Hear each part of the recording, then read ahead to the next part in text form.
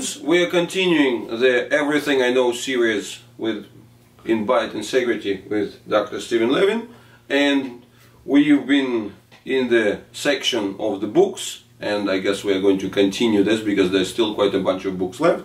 But meanwhile, during the break, we were actually going through some of all the books. This particular Grant's Method of Anatomy is the one which is really, the years have taken its toll. Yes. So, and here we are looking at this particular section, which stands on the pelvis and Grant's Method of Anatomy. Speaking of structural requirements, tick. It is apparent, will tend to cause its upper end to rotate. Okay, it is apparent that the weight transmitted to the sacrum by the superimposed part of the vertebral column will tend to cause its upper end to rotate forwards and its lower end with the coccyx to rotate backwards. The ligaments are so disposed as to resist this tendency. Further, the articular surfaces of the sacrum are farther apart in front than they are behind. So the sacrum behaves not as a keystone, but as a reverse of a keystone, and tends therefore to sink forwards into the pelvis. As it does so, the posterior ligaments become taut and draw the ilia closer together, with the result that the interlocking ridge and furrow engage more closely. Here is an automatic locking device. So that's a very tensional description, I would say. Yes, it is, and there's a lot more similar to that in that chapter, and particularly around the shoulder. But that was something we did that first series on the lumbosacrospine and pelvis. Mm-hmm. I believe that was, what was that, 1990? 1992. 1992. Mm-hmm. Well, Professor Blyum, who was the head on that, main thesis is that the sacrum locks like a keystone. Mm. And in Grant's Anatomy, it says exactly opposite that. So there was controversy right from the beginning, and it was interesting enough that I argued the Grant's concept, mm-hmm. and then applied the tensegrity model to that, and Professor Fleming was honest enough to allow me to speak on it, even though his whole model is contrary to that. So that's the idea of a conference, to say, exactly. Right? So to allow the Right. opinions to be different and to give the audience the opportunity to get some. And he included me in his book too, on the same, and repeated on the same subject, where I argued. So the book that we just had a look at, which was Movement Stability and Lumbopelvic Pain. So right. it's this one. Right, and again, Levin's concept in there is that of a keystone, that the pelvis is a keystone organization, Mm-hmm. and the forces are created as a keystone. And in the same book, I argue the opposite. Well, I must say that this is one of the rather interesting conundrums, shall I say, because, you see, on the one hand, if we are taking these basic ideas, right, and then start driving them towards their natural conclusion. So, the moment we allow ourselves this understanding that the pelvis, that the sacrum is not that convenient keystone, that really sort of removes the base, sort of chops the leg out of the chair that we sit, figuratively and literally speaking, because the idea of a keystone basically means that if it locks very well, it fits with the compression model, that the pelvis is the wide base. So that, similar to what we were discussing about the cervical spine, right? So the guy wires and the wide base, so it fits very neatly into this kind of upwards cone with the additional locking mechanism. So the pelvis is a support base, it supports the heavy body on top of it, and the whole line of reasoning that follows. But the moment we take the perspective which is tensional, with the tendency of the sacrum to sort of literally fall forwards, right, out of the from within the pelvis, and it's the tensional performance of the ligament which actually creates the circumferential engagement, then the total perspective becomes very different. So instead of being the base upon which everything rests, like rests in a weight, in a self-stabilizing weight base, right? Because this is really the key point of the any compression model, that it's the weight that holds you in place. That holds you in place and that serves the self-stabilizing thing.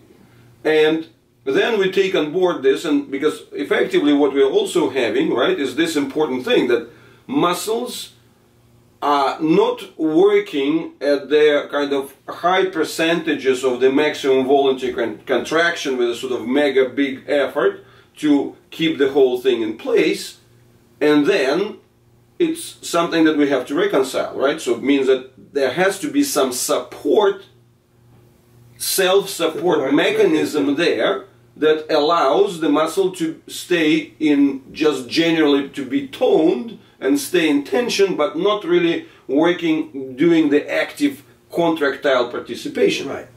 Changing the model allows you to ask those questions.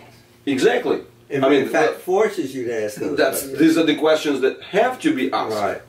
So that's one of the things. So once I started working with this model, I then started challenging all these other assumptions. Mm-hmm. So that I would challenge how do muscles work, because they don't work if you don't have this compression loading system and simple lever system, which requires a very simple hinge to it, and you have complex hinges that glide and slide and slip all over the place, and you have these combined kinds of forces going on and muscles that cross more than one joint. And it has internal spiral organization, right, and so on. And and then and you have muscles going this way and that way, and then you start questioning these things, and then start looking for more things that challenge the previous assumption, and to see how can they fit into a different model. So it's not automatically assuming they fit into the tensegrity model. It's trying to see how they would fit, and to see if the previous assumption model would fit. And so this was a constant thing that was going on over these years, is that I would be constantly presented with a challenge. So when a conference, say, on the pelvis came up, I would spend time reevaluating how the pelvis would work, and what was the present model, and how would the model work as in a tensegrity model. So in that sense, on the one hand, you had this general, when we just discussed it, that you went to different conferences and submitted the presentations there to the scientific committees, which were geared towards a particular subject, like whether it was the shoulder, whether it was the pelvis, the lumbar, the wrist, and so on. But what I see there is that, or what I hear is that at the same time, it wasn't just sort of like plug and play. You actually went into each of those fields and really kind of get back to the anatomy and the whole layout and so on, and started like really deconstructing the thing. And read the literature on the subject in that field. Who were the main characters in the modeling at the time, and what was the standard model for it. So I really like this piece, and because effectively, you see, the first edition of Grant's Anatomy was 1937, right? So that's like really, well, it's very far in time, and it's written in quite a plain English, that it's the tendency of because of this basic mechanics, Right. which you could be observed there, that there is a great opening on the front, so that the pelvis has a tendency, the sacrum has a tendency to slide forwards, especially if you consider that it's positioned, the sacrum is positioned at an angle. Right. So, which is anterior and inferior to the wings of the ilium. Exactly. So anterior means to the front, inferior means goes below the wings of the ilium. And the angles were in such a way that they would slide out, not slide in. So that's an important thing, because if we really start taking this to its full extent, what it means, we are, as I said already, we're facing this point. We have to consider some sort of resting position, right? So you see some position of minimal energy, because in that respect, what is interesting, that of course when you are talking about the minimal energy principle, this minimal energy principle is very well known, and it's one of the key design principles that goes throughout very much entire interpretation that physics passes onto all other subjects. And for the engineers, they're also very familiar and using this all the time. So therefore, this distinction, I think that this is one of the big of this sort of question marks points, the bifurcation point. So yes, there has to be a resting position, right? A position of minimal energy. So now, but then how is the position of the minimal energy achieved, and what happens in the vicinity? How sensitive the model is to the deviations from this, right? So I just maybe allow me to drive it a little bit into the thing for the audiences, right? So once again, if we get this image, that we have the thing which has a weight and it fits, if I were to put some, into the V, insert this into the V shape and lock it, right, and then lock it in such a way that it would be limited on the sides and limited on the front, so then in fact it would be kind of a holding place there, like a gear stick sinking there. So that, coupled with the weight, especially in the vertical position, it gives certain self-stabilizing property, right? So you see, the more shallow is the thing, the more volatile is the thing, and the better lock is there, the more stable it is. So within the compression model, the logic of the compression model, that's what would be the explanation of how it self-stabilizes and how muscles can follow the principle of minimal energy. But first point that you are bringing there is that, well, that's all nice and good, but then there is a question: what happens if this thing starts sliding forwards? That means that you always need to bring something to counterbalance it, right? And that's first point. So your understanding there was that if we start looking at it not from the weight perspective, as the kind of this free, isolated item that you're exercising with, so then what you're looking at, you're actually putting this whole thing around it, so bringing the integration tensionally, which then becomes quite independent on the weight of the structure that goes on it. So it's the thing that starts looping on itself. Right. And if we start looking at it that way, what is the immediate advantage that one can see for this looped and distributed model? Is that this model is not sensitive to the perturbation, because this model of the keystone, the moment you've got some extra sliding in the system, the moment you get any bend, suddenly the forces that are necessary to counterbalance the heavy thing that has a tendency to topple over become very significant, and the moment we bend it towards that lifting of the weight, right? So you see, if I am to control this thing from here, right? So you see, and then if you were to push it there, I have to make a kind of a mega effort to bring it up. So effectively, that will be the interpretation of the spine model. Right. So that's a 10x that's a 10x, you know, I'm Right. working very hard and you are just putting it with a finger and, you know, and I'm losing here, right? Right. So that's effectively the model which is the one that you were dissatisfied in first place. Exactly. Lifting the piece of paper, Right. So lifting the piece of paper and I'm, you know, and I cannot win here, right?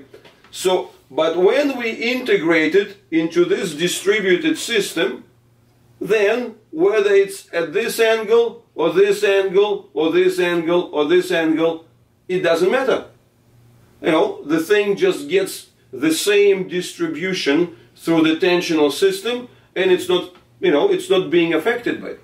And I think it's a really good example there because, you know, what it gives us there free, the same energy efficient way of the transitions, not just kind of idealized, super straight one when it sits in this, but it actually treats all the angles pretty much the same. So a quadruped spine and a bipedal spine work the same. Exactly. Using the same structural model. Exactly. So, but actually, recently, this has been also described as so-called follower's load.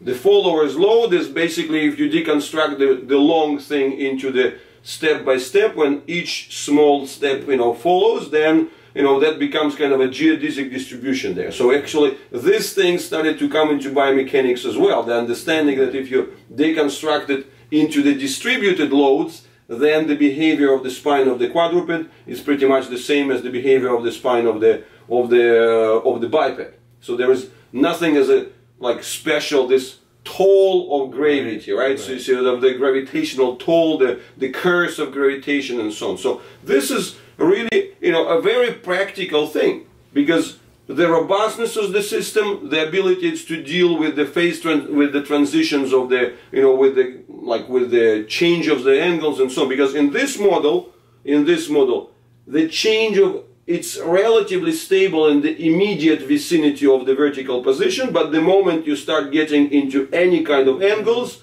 then it becomes dramatically unfavorable. So that's really the practical thing here.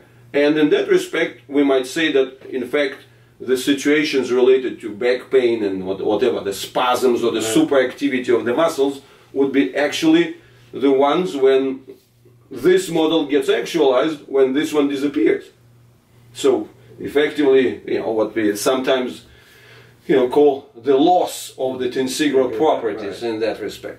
Okay, so this is a really great example, and I think that it's very helpful to, you know, to use this type of pull those quotes out of the books and say, hey, you know, this is nothing extraordinary there, but if we follow this thing to its logical conclusion, then being the system scientist in that sense, right? So you see, treating everything the same way, so because it's emerged together, so then we arrive to a very different understanding of how the thing works.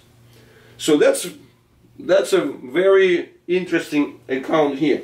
So shall I go through the books further? So what is here? This is Embryogenesis Explained.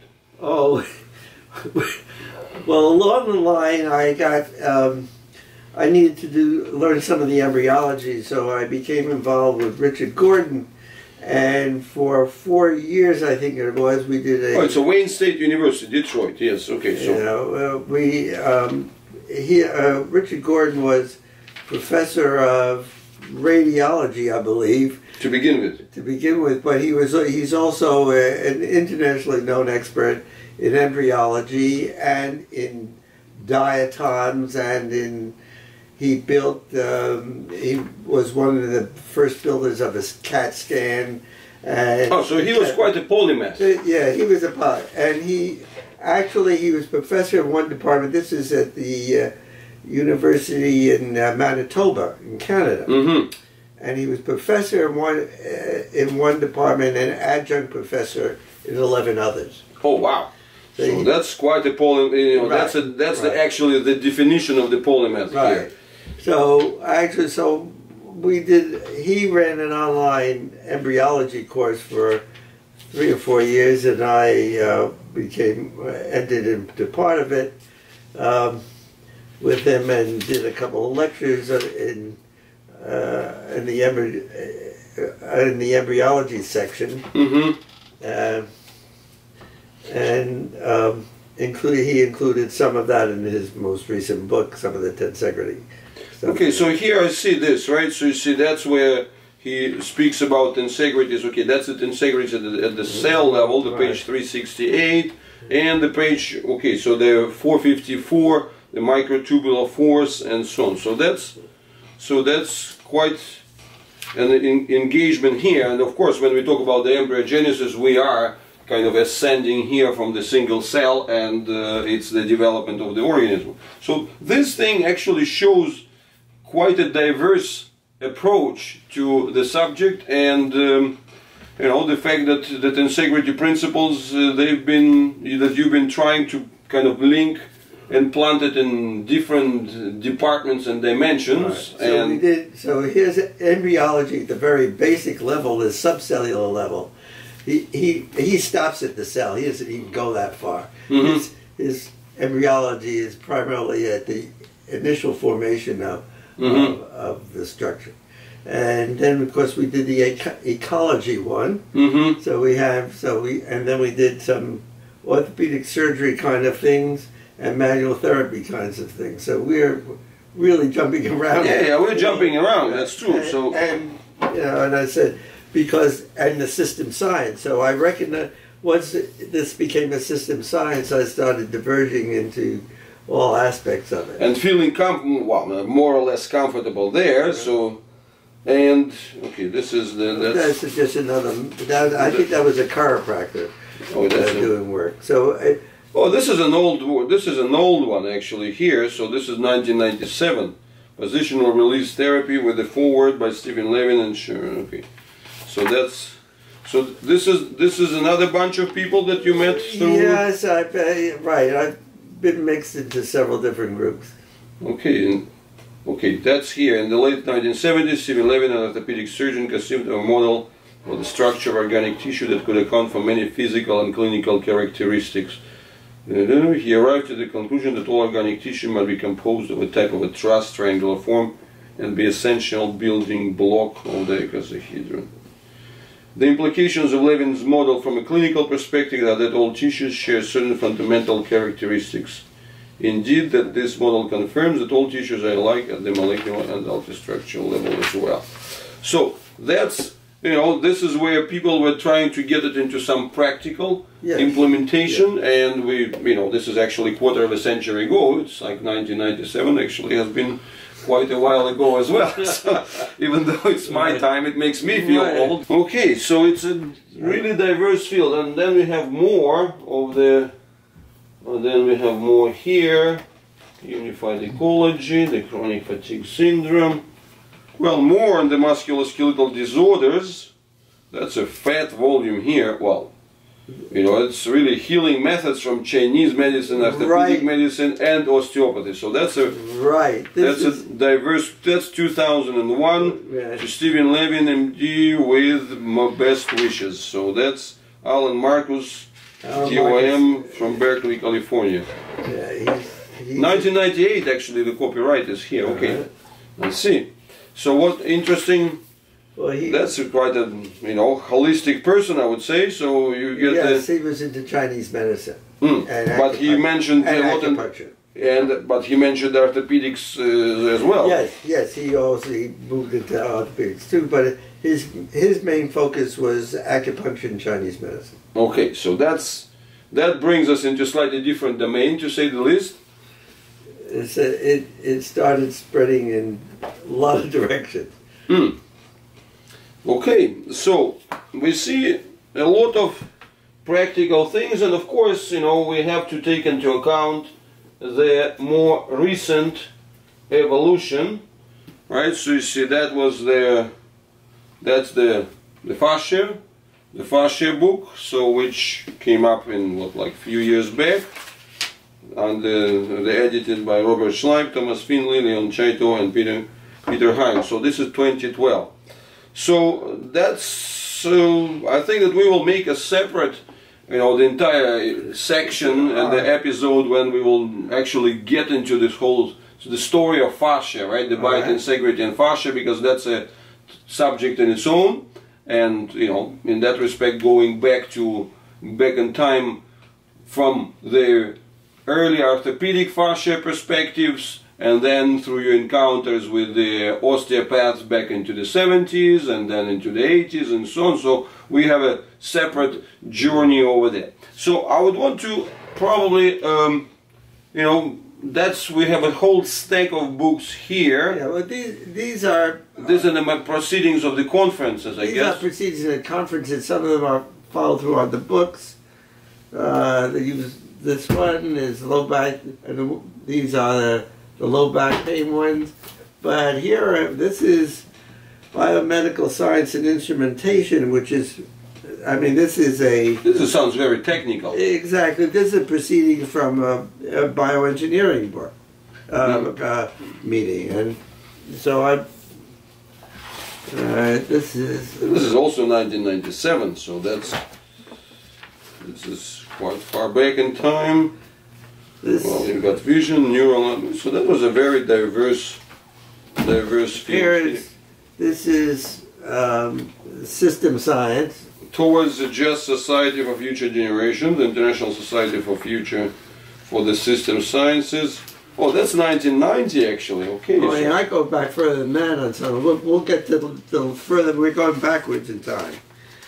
All right. Chaos and evolving ecology word hypothesis. Here we go.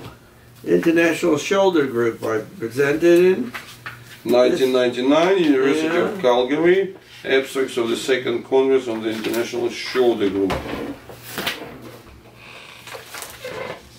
Alright. American Society of Biomechanics in 1990. American Society of Biomechanics, yes. University of Miami, Florida. Okay, so it's a different printing style here. Oh wow, this is done on an old style printer, right? So that's really cool. Yeah. I remember this from the university days.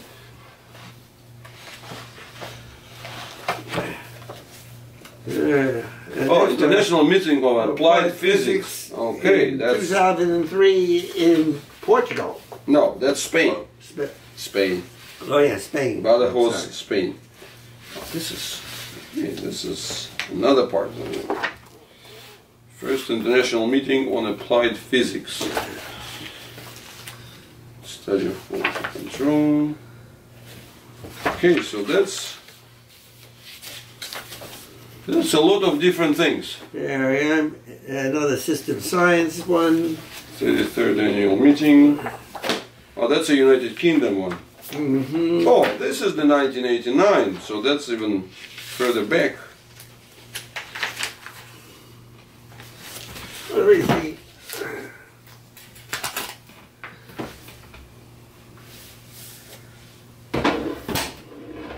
Oops. So here's North American Spine Society, 1991. Mm-hmm. Southern Biomedical Engineering Conference in 1994, Washington, D.C. I'm trying to find... Okay. Well, here's from the first Congress International. The one you gave you was a second International Shoulder Group. Let's see.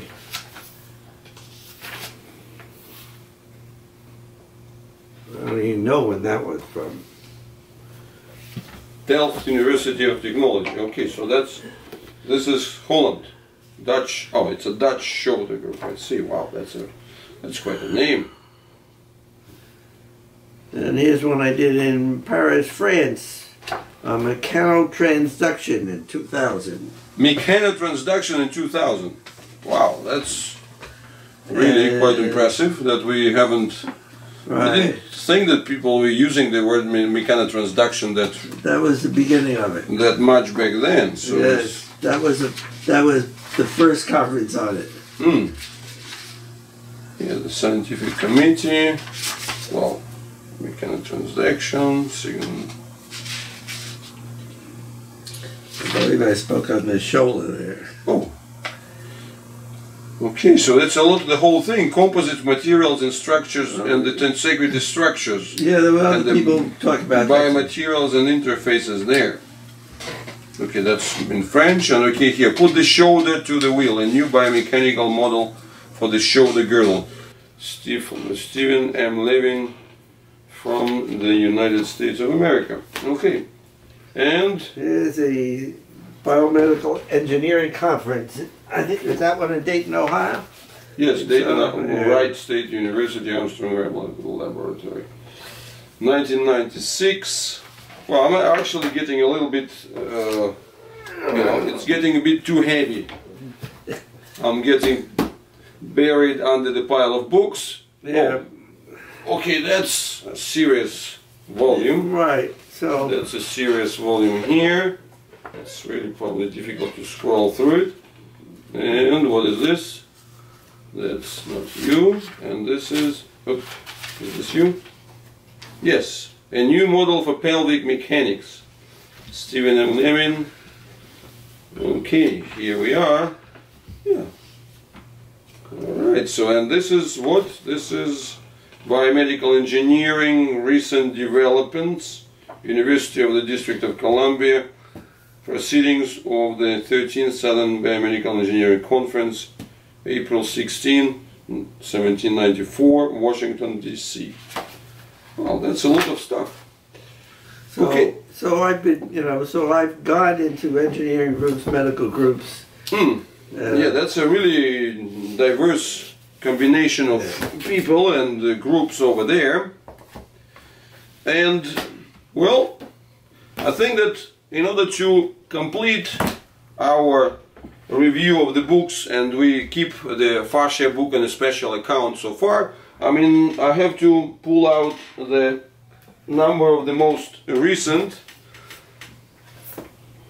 contributions, so written by the members of the Biotensegrity interest group. So this is the Biotensegrity, the structural basis of life from Graham Scarr, and of course we're going to interview Graham on a special episode just to get a lot more insight into his book. And this is Daniel Claude Martin, Living Biotensegrity, the interplay of tension and compression in the body.